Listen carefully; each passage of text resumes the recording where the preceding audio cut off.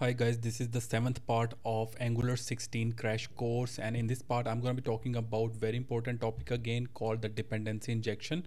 And for using the dependency injection and understanding it, I'll be having to create services in Angular. Dependency injection is a design pattern or a way to separate out the creation of the objects and usage of that object. Okay, so for that I'm gonna go and I have created this new project services di, and inside it this is the HTML by default given, which I'll just be removing everything from it so it will not show anything over here. All right, so let's go to our TypeScript file and we have this title over here. So first of all, in the last video, just like I created the pipe file using the ng command in my terminal, I'll be using the services file using the ng command in the terminal as well.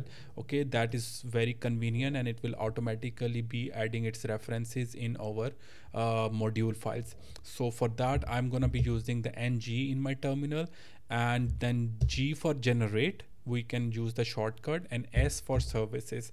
I'll be creating a new folder to make it look nicer, and then I will be actually creating, let's say that messages, which is the name of service. All right, and this S is referring to this service that I want to create a service file, and every kind of file is appended with the .service.ts. and in the previous file you remember that when we created a pipe it was with the .pipe.ts, and similar to the component that we have this .component.ts, and this is how Angular is structured. All right, and for this service we actually need to go to our module file and we need to add its reference in the provider if we want this service to be available in all of the child component. But we can also add its reference in the component in which we want to use it, and for that we can actually use the providers array directly in our component. Okay, and then I will be writing the messages service which have been created, so it will be automatically imported at the top if you are using VS Code. So now we can use this service in this component. Service is basically used to create any kind of utility functions. We can use it for calling an API to access the data. We can use the services to share data between multiple components, and these things I'll be showing you in the upcoming videos. Okay, so here let's go to our message.service.ts file, and we are actually going to create a function inside it. So let's say that I'm going to create get messages, which is the function. Okay, and then I'm simply going to return an object for now. Okay, so let's say that I'm going to write the message 1, and then I'm going to write the message 2, and then the message 3. All right, so I'm just going to save it.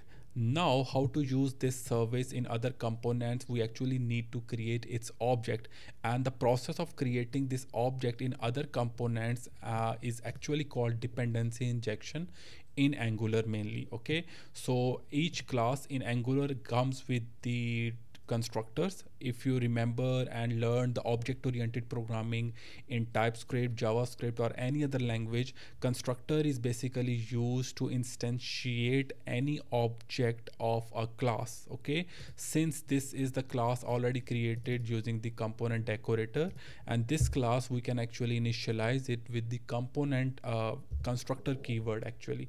So I can use the constructor, and inside it I can use that service directly over here.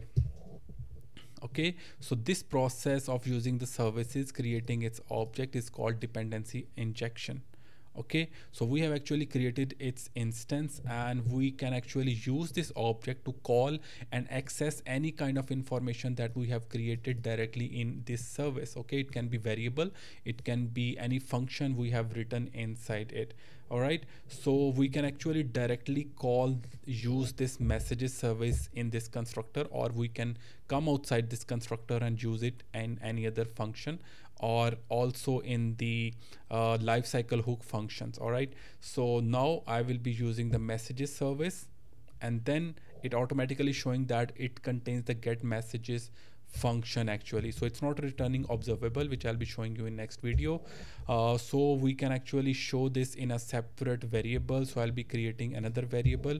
So let's say that the messages, and it is of type string array, and initially it is empty, and then I can use this dot messages equals to, now whenever this component is going to get loaded, constructor is automatically going to get called, and then this messages service is going to get initialized, and then using this messages service we can actually call any of the function, and the updated data is being stored in the messages. All right, so let's go to our HTML, and inside it we can directly print the messages variable through interpolation. And in my terminal I'll simply hit npm run start, and it should actually show these values which I have written in this service function. All right, and let me refresh, and now you can see that it has actually shown me message 1, message 2, message 3. So I have shown you how we can create service file and how we can create its object in a component or a multiple component where that we can use, and the process that the concept of dependency injection in Angular and how we can utilize it in our components. All right, so I hope that you have got an idea. It was a simple example, but again, when I will be building some projects during this crash course, I will be using this services and initializing its object a lot of time and at a lot of places. I hope that you have liked this video. If you have liked, don't forget to subscribe my channel, hit the like button, comment below if you have any question.